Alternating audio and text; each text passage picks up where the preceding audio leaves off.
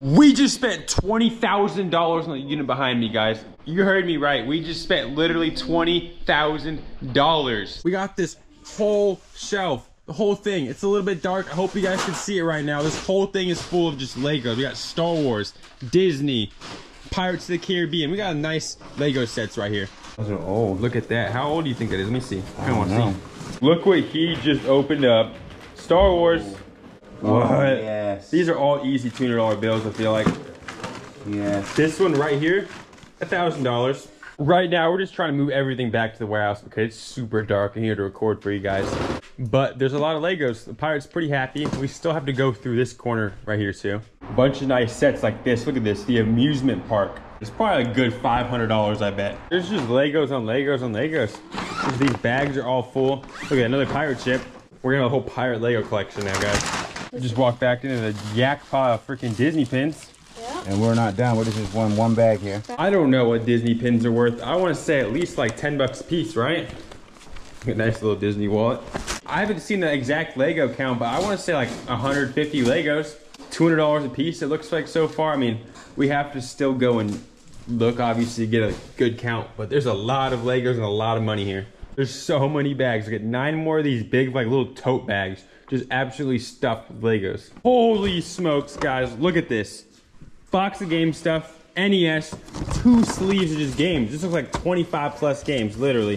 I see like 2 Zeldas, a bunch of nice games. They even have the sleeves, which is pretty nice.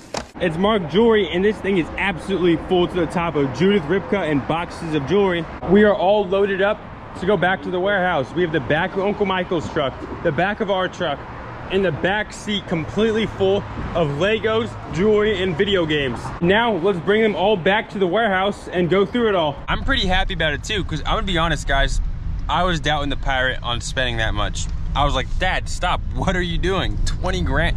Okay, it was like $17,800 or something like that. And then obviously there's a 15% buyer's premium. So after everything is said and done, gas, 20 bands were spent right there. But that's pretty good what we found. I was pretty hyped personally with all those games. Obviously, I know I'm not keeping her anything. I just like enjoy finding that stuff though. I thought it was dope. And there was literally like 150, 200 nice Legos, not like the little, here's a nice little $50 Lego. No, they were nice, big old $500. One was $1,000. One was $1,000.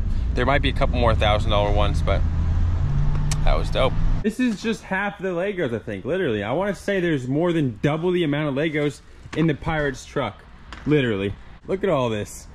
There's so many just like nice big old buildings. Like usually I don't like the creator or the city Legos, but these have to be nice just because they're nice big old buildings. There's a movie theaters, 2 movie theaters. We got like bank, what is it, like a bank system? Yeah, it's a bank. We can literally build a whole city. It's like a nice bridge. That's what they were doing. They had like a whole city, but they never actually built them. The amusement park, 500 bucks right there. My lighting is a little bit bad in the garage, but here's another good chunk of all the Legos and all of the jewelry and Disney pins we found. Look at that, it's some nice jewelry. Wow, look at that. That is nice.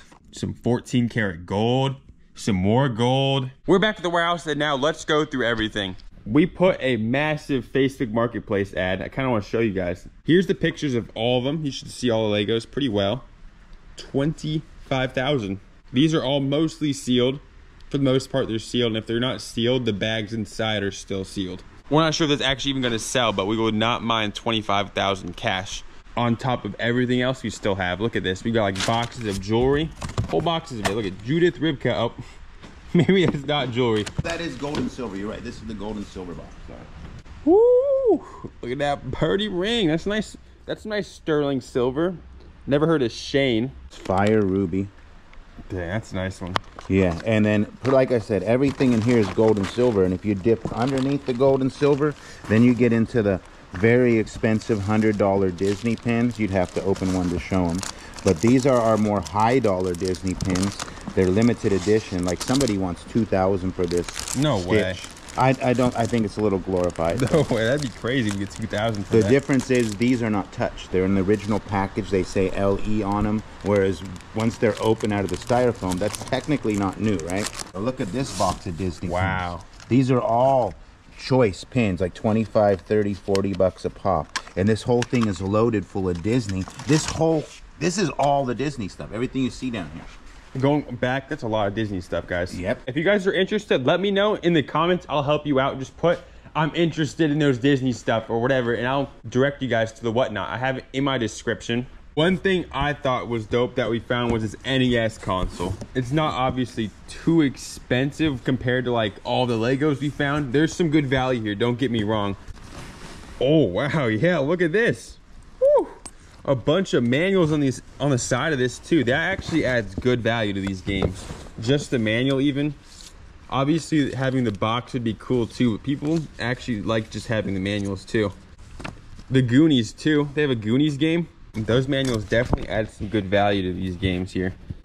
Whew, look at that. We got Teenage Mutant Ninja Turtles. That one looks like a nice one. King's Quest V. That one's a pretty solid one. I want to say that one's like 40 bucks. The Hunt for Red October. Of course, he's got both of the Zeldas. That one always happens when we find an NES collection. 2 Tetrises. All 3 of the Super Mario Bros. Top Gun. Some racing games. That's solid though. There's like 25 plus games here. The console. This should be like 400 bucks, hopefully. But this one looks nice. Like it's like a robotic Lego set. That one's used, but if this was new, I feel like that's got like $400 since it's got like the robotics in there. I remember this robotics one right here I scanned. I'm pretty sure it's used a little bit, but this should have been like $600 as well. Are you trying to show some forms right now? This is a $600 sale on eBay. Ooh, $600. What is it?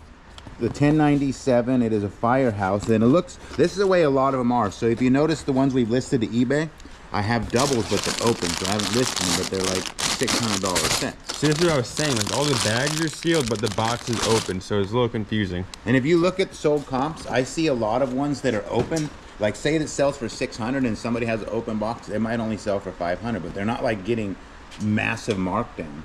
And we did find a $2,000 Lego set. Something beat the Pirates of the Caribbean one. Look up 10185. That is a $2,000 Lego set. We found a $1,500 Lego set. We found a lot of nice ones. All right, so he sold a $200 one and a $570 Lego set so far. And it looks like he took a deal on this second one. I only listed that for $570. This was marked for $630. So that's pretty good still. And we got a Miss Pac-Man machine. I'm not sure if it's condition. Obviously, it's just sitting in a storage and it's not the cleanest. So we're not gonna value it at working price until we obviously know it's working. But I feel like we should be able to get like 500 bucks for this, right? At least. I don't know though. You guys let me know how much something like this is worth. I was not expecting these little kid ones to be worth any money. When we look up this number, 3326, you can't find this exact set like complete, but we see like this cart listed for 40 bucks and it says there's 14 pieces. I'm pretty sure this cart is like 2 of these pieces. So that means there'd be 7 $40 pieces. What is that math right there, guys? That's some decent money.